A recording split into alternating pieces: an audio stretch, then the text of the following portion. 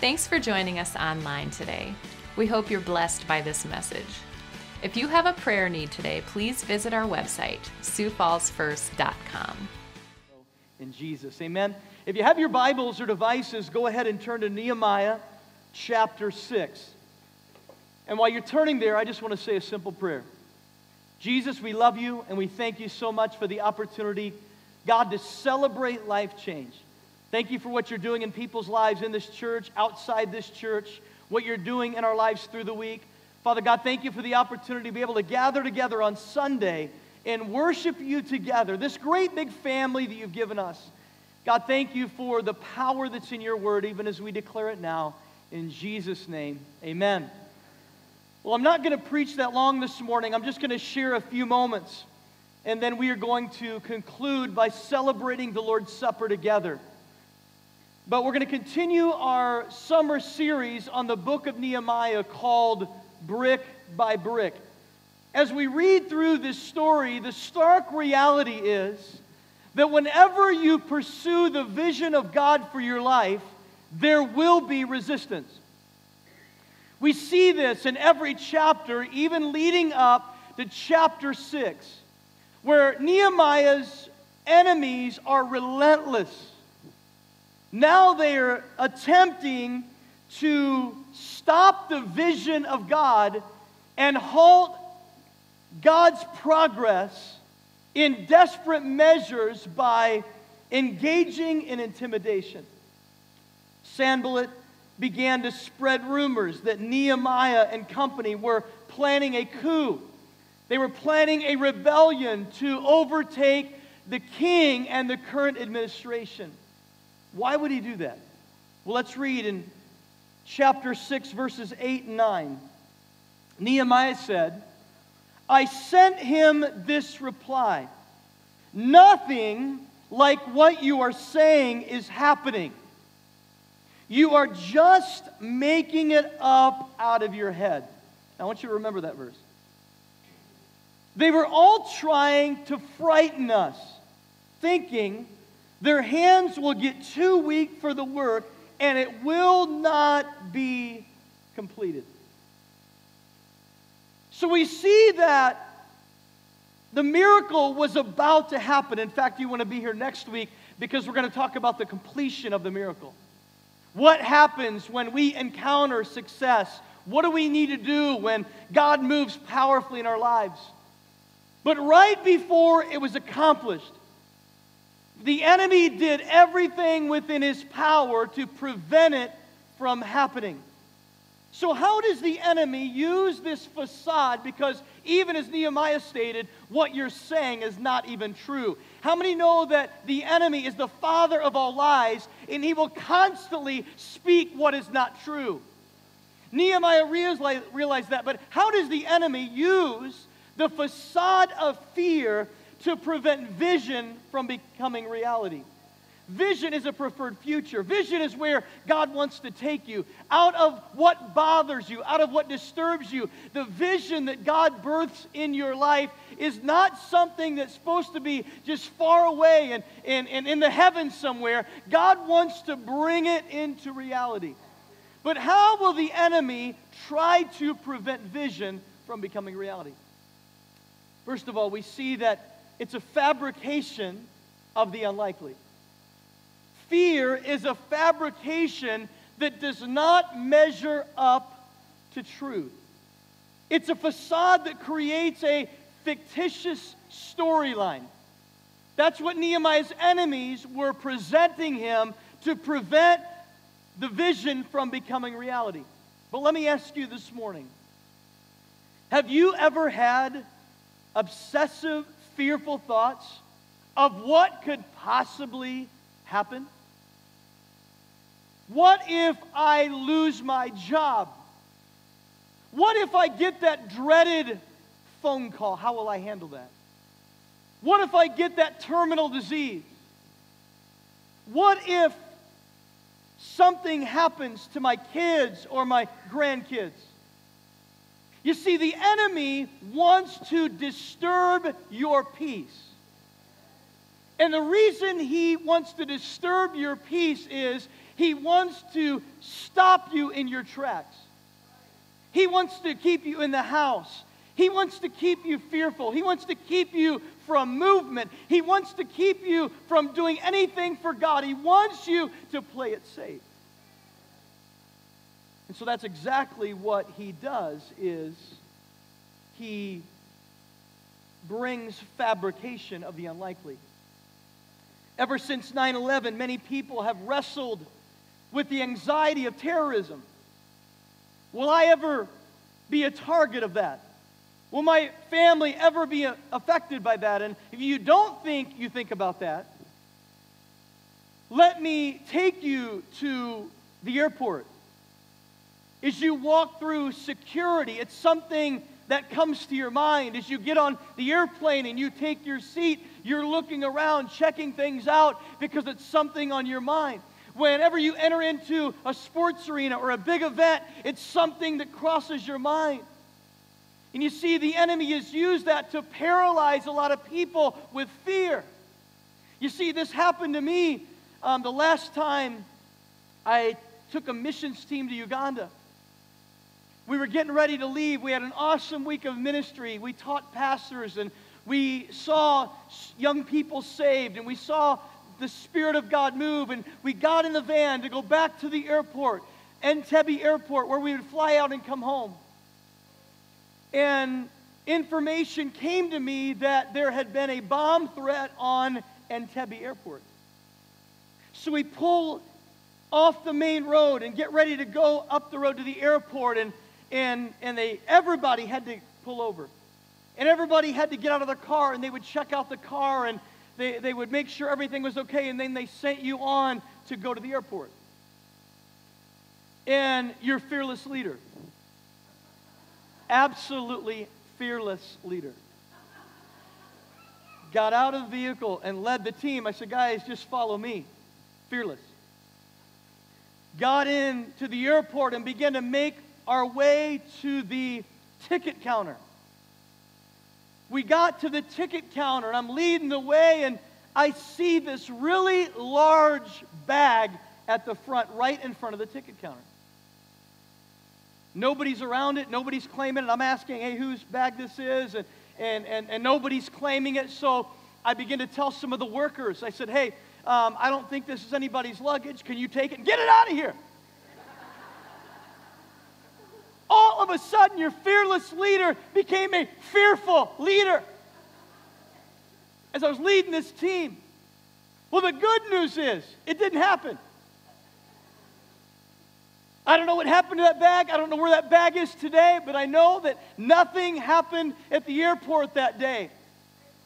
But as I was preparing for this message, the Lord reminded me of that big bag and how the enemy will often enter seasons of your life, junctures of your life, situations of your life, and he will place a big empty bag wherever he can. And he will use that bag to intimidate you, to incite fear in you, because he wants you to live from a foundation of fear, not a foundation of faith.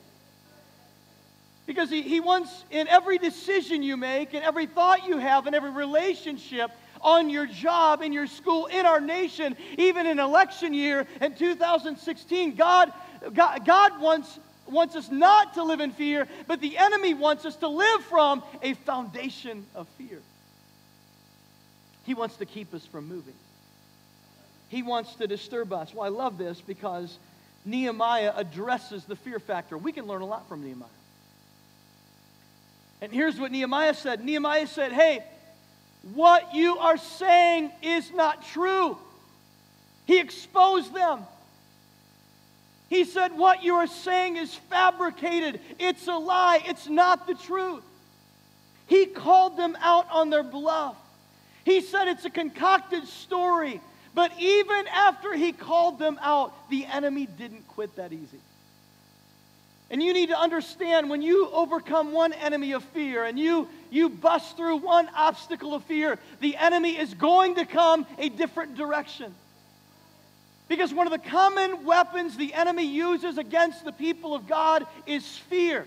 and he will bring that weapon from whatever direction he can in order to disturb our peace and keep us from progress. Look at verse 10. It says, Nehemiah went to the house of a man by the name of Shemaiah. Shemaiah was an acquaintance who presented himself as a friend to Nehemiah. And here's what he said. Hey, Nehemiah.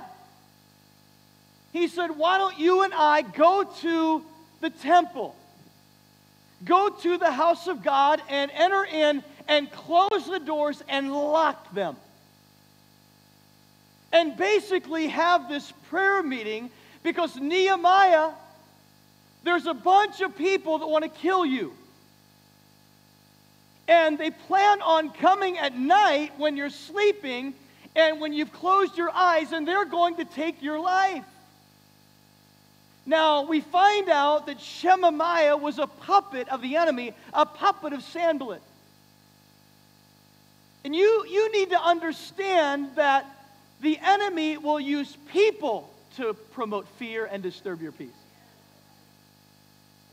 Even people you think are friends. Even people that may extend relationship and build relationship with you. That's like somebody coming up to me and saying, Pastor, I want to pray for you because I heard everybody's going to leave the church. Are you with me? Dude, I'm not going to enter into a prayer meeting.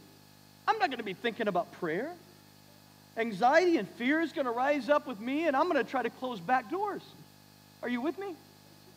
I don't know what the context is for your fear or how the enemy wants to incite that in you, but sometimes he will use people, and they will even be disguised as people that want to help you out, that want to move you along, that want to promote you in your life. So how do you think Nehemiah felt? That night, when he slipped into his PJs, he climbed into bed, and he blew out the lamp. What do you think was going through his mind? Well, I learned a little bit about Nehemiah, and I know that he knew how to bring down that stronghold. I know he knew how to resist the enemy, but most of us in that situation, our mind would be going crazy. Because the enemy will use thoughts, he will use circumstances, and he will even use people to intimidate us. Why? Why does he do that? Because secondly, the enemy wants to bring an incapacitation of the momentum. Momentum is movement. Momentum is forward progress. How many of you realize this morning you cannot stand still spiritually? You are either moving forward or you're moving backwards. You've got to find out where you're at. You've got to find out if you're slipping or you're moving forward, because there's no place for stagnation in the kingdom of God. And the enemy wants to block, he wants to prevent momentum in your life. You see, the very purpose of intimidation is to restrain us from action and to force us into submission. Fear creates a sense of inferiority. And when it's allowed to stay, we will become slave to the intimidator. The enemy uses the facade of fear to control us, to limit us, to keep us from fulfilling the vision of God for our lives. In fact, it literally has potential of squelching the gift of God inside of us, to keep it from moving, to keep it from operating, to keep us from being fruitful and effective for the kingdom of God. Fear imprisons us, it disheartens us, and creates a sense of hopelessness. Now, as we said, this is a very common weapon of the enemy, but in our story we learn this is the final weapon that Sanballat and Tobiah and all of their cronies use to try to halt the miracle that's just about to take place. If we go back to verse 9, here's the reason. They were all trying to frighten us, thinking their hands will get too weak for the work and it will not be completed. This was their last-ditch effort to cause Nehemiah and company to throw in the towel, to give up, to quit. And the enemy will, in the same way, try to make you quit by making you think that you just can't do it. Making you think that it's too dangerous, making you think that there is no way that you're going to be able to accomplish that which God has placed in your heart. But it didn't work. I love how Nehemiah saw past the facade. Look what it says down in verse 11. He said, "Should a man like me run away? Or should someone like me go into the temple to save his life?" He said, "I will not go." I realized that God had not sent him. Let me pause there. You need to know who's speaking to you. You need to know who is showing up at your door and knocking, ringing the doorbell. You need to operate in the spiritual gift of discernment to understand who is speaking, what are they saying, what are they trying to do to my life, how is the enemy trying to use them to halt what God wants to do through me. Nehemiah recognized that. He said, "Hey, I know that this is not from God. I know that this person is not from God. I know that that voice is not God's voice speaking through them." But as we read on, it says, he had prophesied against me because Tobiah and Sanballat had hired him. So the puppet of Sanballat and Tobiah, this guy that revealed himself as a friend, that said, "Hey, let's go to the house of God," was actually one the enemy had sent. And it says he had been hired to intimidate me so that I would commit a sin by doing this, and they would give me a bad name to discredit me. You see, Nehemiah had a mandate from God to rebuild the walls, restore the city. And he said, "I am not going to allow fear to keep me from obedience and doing what God's called me to do." Because he said it would be sin. Do you know why? Because God's not the one that said that to him. God did not give us the spirit of fear, but of power and love and sound mind. That's how God wants us to operate. He doesn't want us to operate in fear. So even today, I feel the Holy Spirit is speaking to some of you that you have been living from a foundation of fear, anxiety. And some of you have tried to find help in other things. Some of you tried to find relief from this anxiety and sorrow. And you realize that that's not working. And yet this morning, as you are in the atmosphere of the Word of God, God wants to deliver you. In fact, I want to close with this story.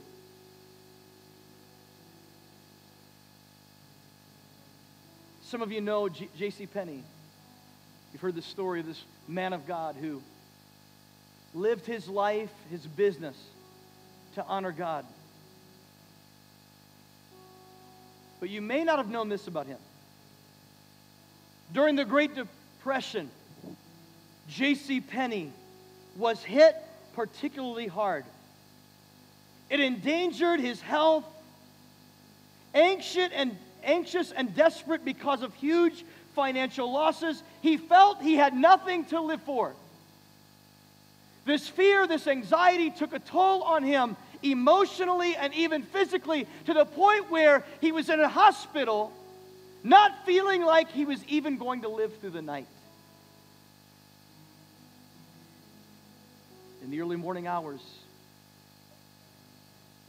he began to hear a song coming from somewhere. And the song went like this: "Be not dismayed, whatever betide. God will take care of you." So he thought, I gotta hear what's going on. He got up out of his bed and he walked down the hallway. He entered into the chapel, where he continued to listen to the song. And then he listened to the scripture reading and the challenge from the Word of God. And then he listened to the prayer. He later wrote these words. Suddenly, something happened. I can't explain it. I can only call it a miracle. I felt as if I had been instantly lifted out of the darkness of a dungeon into warm, brilliant sunlight. From that day, Penny was never again plagued with worry. And he later called those moments in the chapel the most dramatic and glorious 20 minutes of his life. It was a defining moment for him. Lived to be 95. Finished well. Served his purposes in his generation and fell asleep just like David did. What is the enemy using to intimidate you? What is the enemy using to incite fear in your heart? Is it fear of death? Is it fear of the future? Is it fear of sickness? Maybe it's fear of acceptance or rejection. Maybe it's a fear of change or a fear of failure. How is the enemy tormenting you? Because here is the scripture that I'm going to close with today that I believe speaks to where you are right now if you're living in fear. The apostle said in 1 John 4:18, there is no fear in love. But perfect love drives out fear, because fear has to do with punishment. The one who fears is not made perfect in love. So here's what it's saying. Fear is the opposite of love. And who is love? Love is God. So whenever God comes in to your situation, whenever you open the door and say, God, you come in, the Bible tells us that fear has to go. In comes confidence. In comes courage. Leaves fear and worry and anxiety. It can't stay. So I'm declaring that over you this morning. If you have been living in fear, if you've been worried about something, if you've been troubled and anxious, today I believe is going to be a moment like J.C. Penney had, a defining moment on July 31st, 2016. God is going to break the shackle of fear off of you so that you can live and operate as a free person. So you know what? I'm going to have you be bold this morning, because some of you have a fear of what people think. And you need to get to a point where you don't care what people think. You need to be like David when he was dancing before the Lord, losing his clothes. I don't care what people think. Some of you have been plagued with worry, but listen, even by you standing to your feet right now, God, I believe, is going to bring freedom to you. If that's you right now, if you've been struggling, battling anxiety, fear, maybe it's about your kids, your job, maybe it's about the economy, maybe it's about the elections in 2016, but you'd be bold and say, you know what, I'm not going to live in fear. I just need one person to start it. I need one person